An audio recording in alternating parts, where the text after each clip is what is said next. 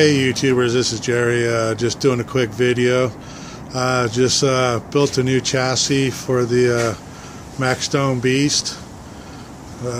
Just barely got it installed today.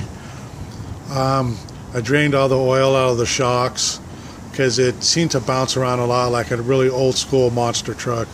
So I'm hoping that's going to help out with it flexing a little better, you know, more easier. Also, I got this ESS1 sound box. It's pretty cool. It's kind of fun. No battery in it right now to show you. Like I said, I just barely finished putting the chassis on there. So let me know what you think. I'm not sure what. It's not completely finished. I still have to finish deburring and paint it. But I was just trying it out, see how the size fits.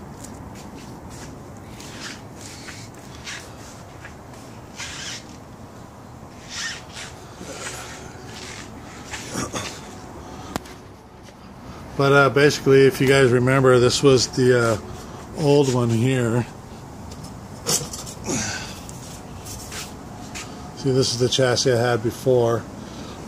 This chassis was made long time ago just as a prototype, and I just drilled those bazillion holes in it just to lighten it up.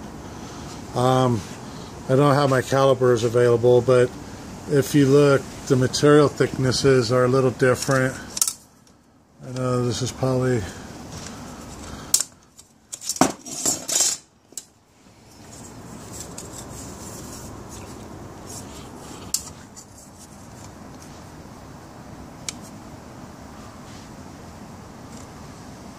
So I don't know how well it's standing out here. It doesn't look like it's sticking out very good, but the new chassis it's a whole lot thicker. You know, I think the green one is 80 thousandths, and I believe this is 90, maybe even 100. I haven't measured it yet. So that should be a lot more rigid, but it's basically the same tallness as the original ones I had on there.